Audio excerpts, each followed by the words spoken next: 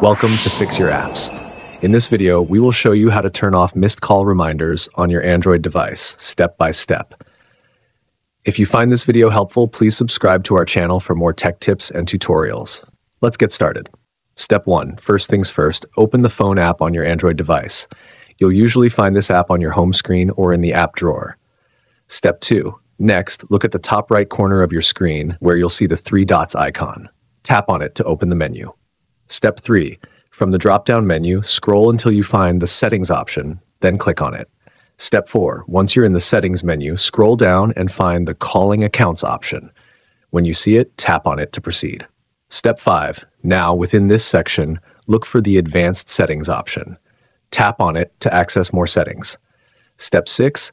Inside the Advanced Settings menu, tap on the Missed Call Reminders option on the screen. Step 7. Finally, within the next menu, you'll see the Enabled Missed Call Reminders setting. To turn it off, simply select the No Reminders option. That's it, you've successfully disabled missed call reminders on your device. Thanks for watching, and see you in the next video.